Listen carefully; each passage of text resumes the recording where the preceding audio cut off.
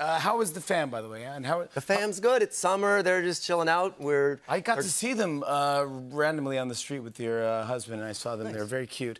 How old are they now? They're 11. They're twins. Are they 11? Yeah, and we're spending time. It's a cool age, 11. It's happening fast. Your girls are how old? 8 and 7. Yeah, so it's a fun age where you don't have to really micromanage them all of the time, and you can sort of hang out and coexist with them, right? Correct. Ish? That's exactly right. Yeah, I can coexist. They're watching content. Gideon's a big gamer. He loves Minecraft. Roblox? He likes the Roblox, all right. Harper's into horror movies. See, isn't that interesting? They're twins. Yeah. You feed them the same food. Yeah. You read them the same books. Raise them gender neutral. Yeah, exactly. And here they are, two different human beings. Totally different. Yeah. And what do you say to a girl who wants to watch horror movies? Like, do you say absolutely not? Because then she wants to watch them more.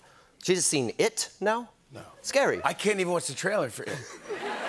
She binge-watched Stranger Things, so she's like, not horror, but still scary. What's up there? And so she keeps asking me, Papa, what is the scariest movie that you've ever seen? And I know where this is going, because I said, I'm not going to tell you the scariest movie, because she's going to want to watch that. Of course. Papa, please tell me the scariest movie you've ever seen. I said, The Shining. So she says, can I watch The Shining? Yeah, of course. And I said, no, you can't watch The Shining. The Shining is really psychologically terrifying.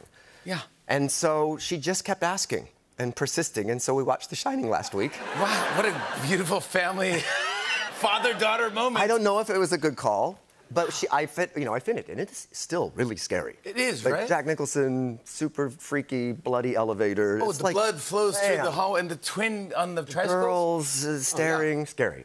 And she was like, I said, so what do you think? She said, I'm mildly disappointed.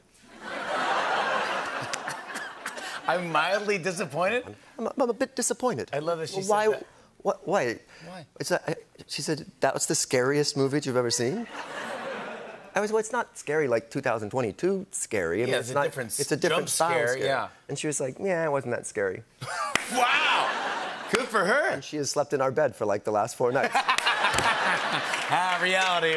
Yeah, it was a little scary, wasn't it? I think it was a little scarier than she thought. I want to talk to you about something you started about a year ago. This thing is called Wondercade. Wondercade, And I think it's a great word. If you go to wondercade.com, it's free. It's a newsletter, a weekly weekly newsletter that Wondercade Wednesdays just happened today. Yeah, explain to people what Wondercade is and why didn't you start this? I love that you did it.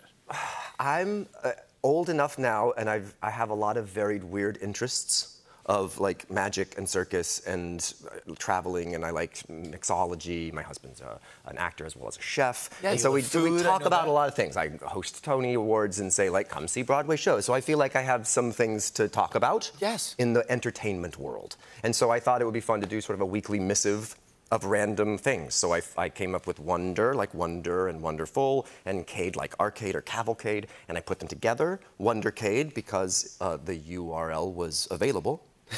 Yeah, so I own the site. So you go to wondercade.com, you put in your email, that's it. That's the whole thing. And then every Wednesday... You invented the word Wondercade. Wondercade. And, it sounds like a word I've known. Thank you. It's fantastic. Well done. And now more people know it. And then every Wednesday it's just stuff. Like I'll teach how to make a Negroni. The one that just came out was all about farmers market. David went with Michael Anthony, who's an amazing chef from Gramercy Tavern, and they went to a farmers market, and then they sort of explain when you go to a farmers market what you should look for and some recipes on that. It ends with a puzzle. It's kind of like a fun weekly thing. I don't know. I love this. Wondercade. Everyone check it out. If you go there, just type your email in. You get a fun email. You go, oh, this is awesome. I love it. Thank you. I'm very. You mentioned that. I appreciate that. Oh, please. I'm on. Nice. I'm signed up. I get it. I love it. I want to talk about Uncoupled because I'm very excited about this. I love a good show, and I love. I do, and I love who's behind it. Can you tell everyone who's behind the show? Sure. Darren Starr is the co-creator. Sex in the City. Sex in the City. Emily in Paris. Yeah. I mean, come on.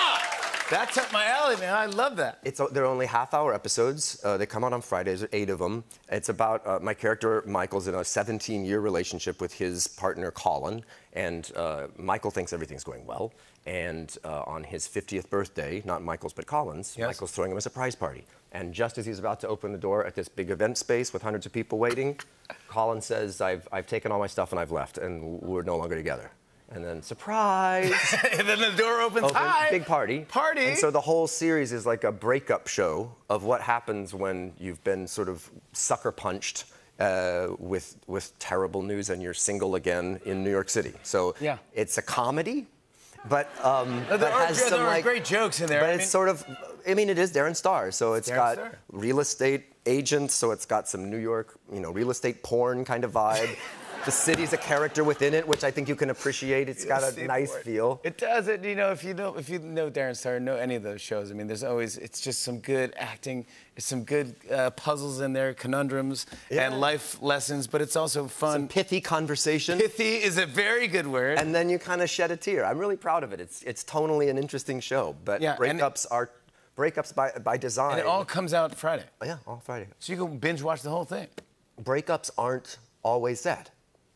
There's funny things that happen in life. With time. Through sadness. Yes, through your sadness, breakups become fun. Right, and I thought making a gay show on Netflix about a gay relationship that's ending would be very niche, right? Only for like gay men of a certain age. And it turns out that breakups are pretty universal and pretty relatable. You know what I mean? Yeah, trust me, Everyone has... We just had a thing of why I'm single on our show, Everyone can relate to this at all. It's very, very good, very funny. I want to show everyone a clip. Here's Neil Patrick Harris in Uncoupled. Take a look at this.